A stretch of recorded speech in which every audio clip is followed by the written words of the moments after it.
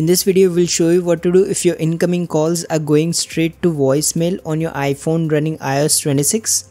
So to fix this, first open the control center, tap on focus and make sure all the focus mode are disabled. If one of these focus mode is enabled, your iPhone will silence the call and directly send the call to voicemail.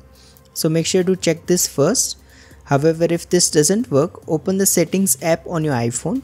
Now scroll all the way down and then tap on apps. Here you will need to scroll down again and then find the phone app on the list. In this menu you will need to scroll down and make sure that the screen unknown callers option is set to never. Additionally, you will also need to ensure that the unknown callers option is disabled so that your iPhone doesn't divert calls from unknown numbers directly to the voicemail. If your iPhone is only sending calls from a specific contact directly to the voicemail, make sure you haven't blocked them.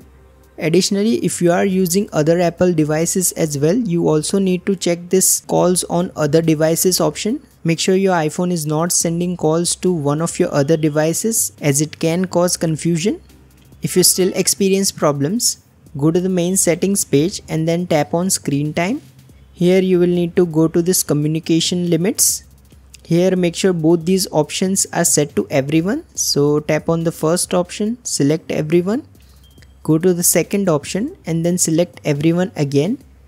This is another feature that can cause calls to go directly to the voicemail. However, if nothing else works, your last option is to simply restart your iPhone.